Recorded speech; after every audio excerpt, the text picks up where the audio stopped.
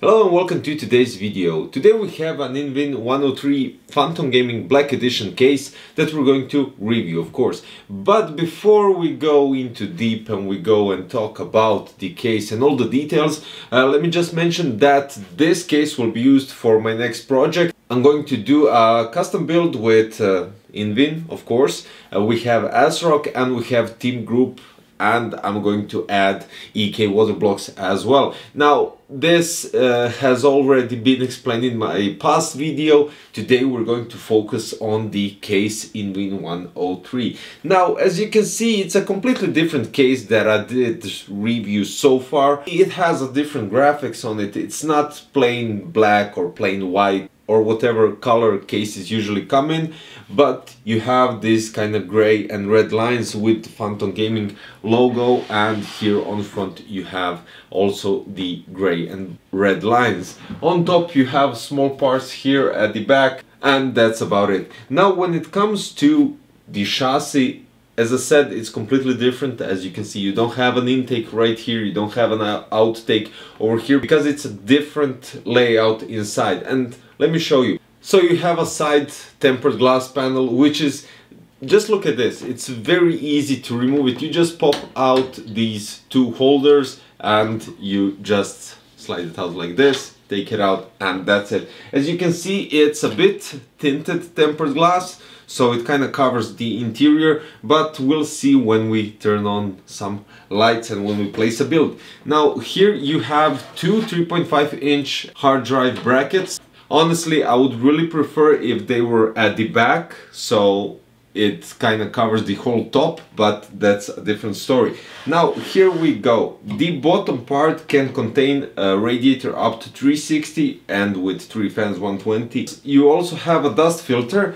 which you do have to kind of lean the case backward to access it, and this is it. You can place a 120 here at the back, and you can place two 120mm at the side next to your motherboard. Also, you can place a radiator here, 240, or you can place 120 at the rear as well. One thing that I can notice just by checking it out like this is you have only 4 standoffs already placed, and you do need to add 6 more.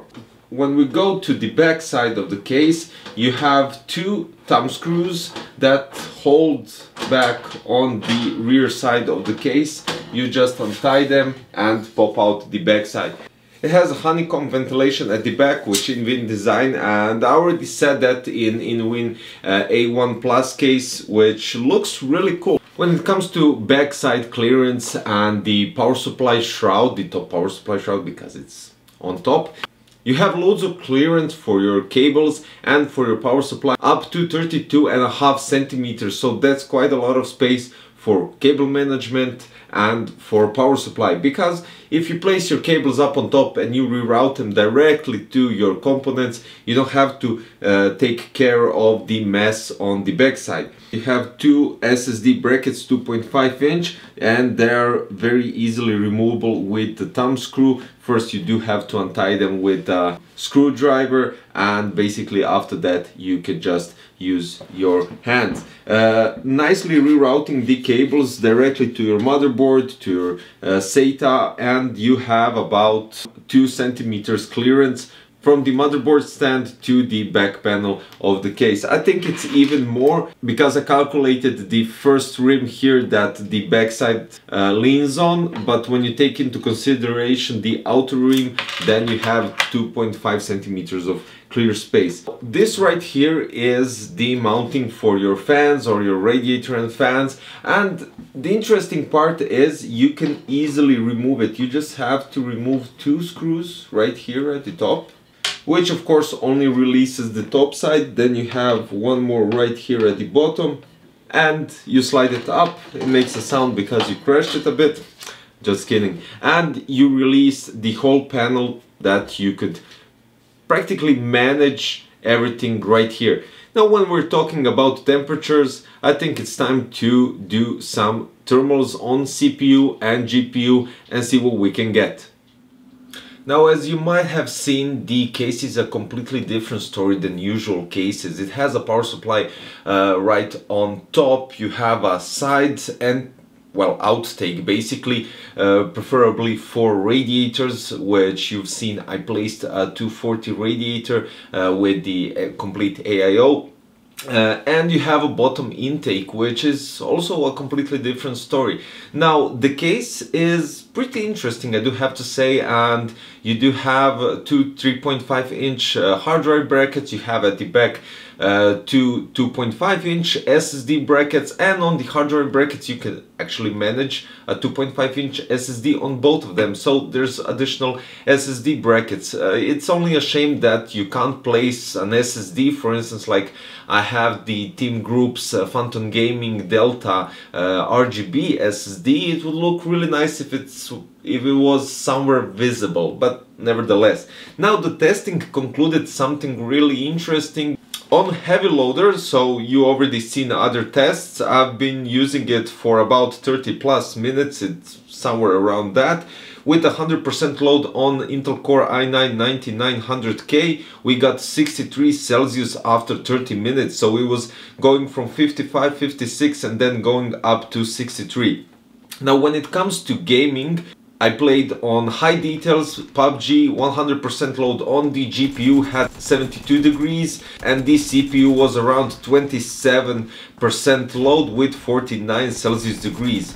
In Tomb Raider we had an average, well, 72 FPS, but that doesn't matter here. The GPU was on 100%, 72 degrees, and the processor load was 30%, 46 Celsius degrees.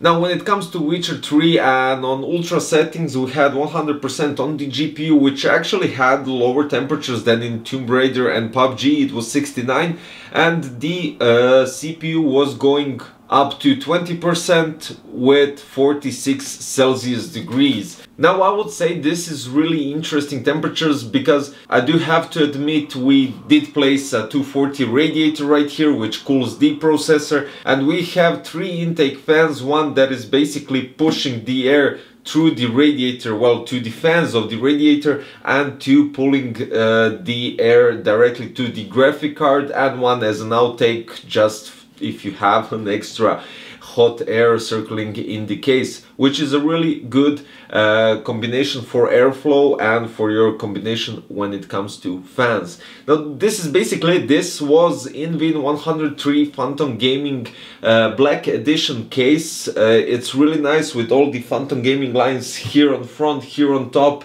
and on the tempered glass. You also have this InWin logo here, which is addressable RGB, and it does look really impressive. Altogether a really nice case, and if you place it with all the Phantom Gaming parts, you get really cool stuff, really cool build. And I mean, I am going to modify it, but still you don't have to get anything special. Also adding InWin Sirius Loop fans, 6 of them, 3 as an intake, 2 on the radiator and 1 as the outtake.